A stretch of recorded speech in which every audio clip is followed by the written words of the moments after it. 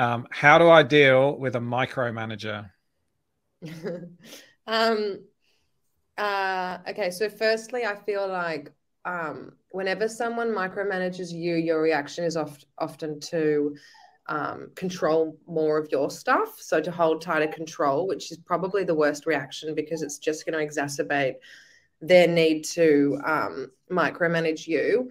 I feel like, firstly, this is, it's very toxic and it's frustrating and it's disempowering and all of those things that don't make a good leader.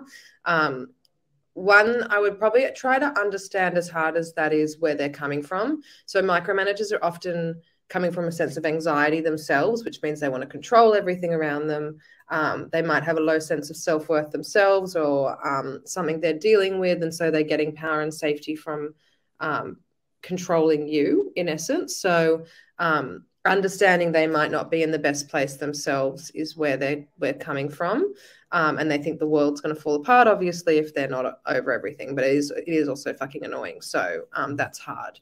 I feel like it occurs when there's not a relationship of trust and support. And often, unfortunately, you might be the one that has to build this. So open dialogue, I'd mention how you're feeling, build trust, and also to do so, set boundaries and expectations. So if you can take control, that might help. So be positive, candid, specific, say, cool, I will report back to you by next Thursday.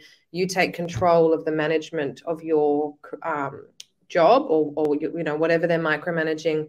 Why don't you positively take control of it, and set boundaries yourself so they can't do that for you, and help them lift up. So ask them questions about vision, ask them questions about planning, ask them questions about their job, remind them that is their job, and kind of force them to think about their job to get out of yours, is probably what I'd say. Excellent. Martine, anything to add? Just a couple of things.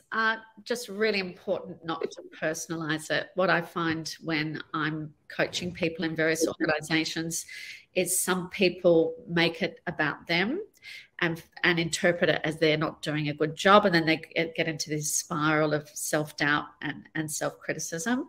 So really important not to personalize it, to realize, as Nicky said, it probably has got more to do with the person being a micromanager than the actual job that you're doing.